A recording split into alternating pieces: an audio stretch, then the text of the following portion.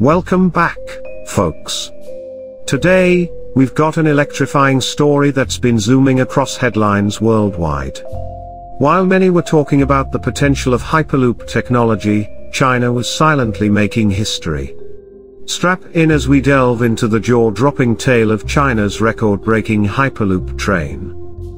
It's the stuff of science fiction dreams, a train that whisks you away at unimaginable speeds. But in China, it's become a reality. Let's dive into how this engineering marvel came to be.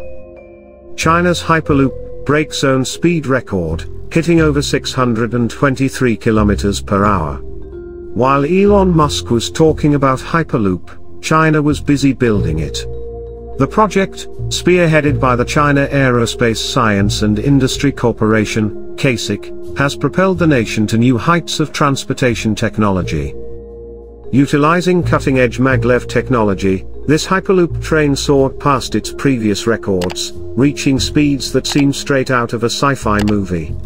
But how did they do it?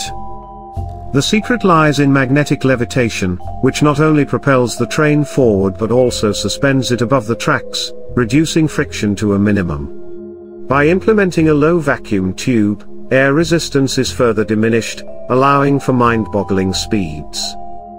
With each successful test, China inches closer to its ambitious goal of 1,000 kilometers per hour, revolutionizing travel as we know it.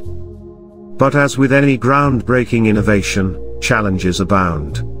From the exorbitant costs to safety concerns and regulatory hurdles, the path to a fully operational Hyperloop system is fraught with obstacles. However, despite the setbacks, the dream persists.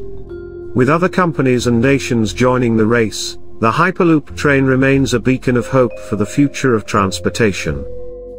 And there you have it, folks. China's Hyperloop train shattering records and pushing the boundaries of what's possible.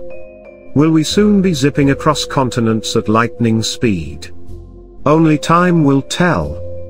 Thanks for tuning in, and until next time, stay curious.